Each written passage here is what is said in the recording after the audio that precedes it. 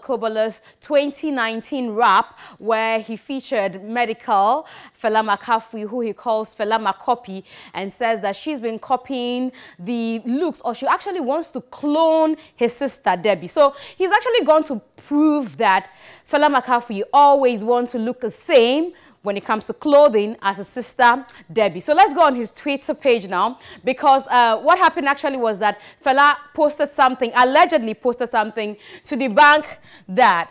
And so you can see this. This is what he was referring to in that interview.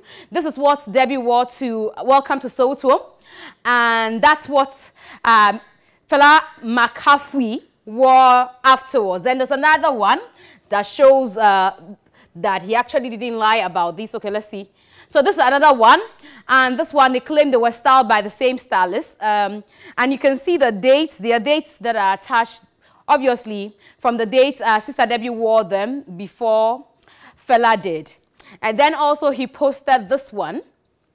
This one again is another one that was posted by Wanlov to prove that Fela Makafui actually, in quote, copies Sister Debbie. So this is another one he posted. And then this is a chat allegedly by Fela Makafui and a so-called stylist. So you can see that there's a handle up there which has Fela Makafui. It's a verified account. These days people do a lot of stuff, so you can't be sure it is really from her. But she's asking the designer if she has what Debbie is wearing in size 36.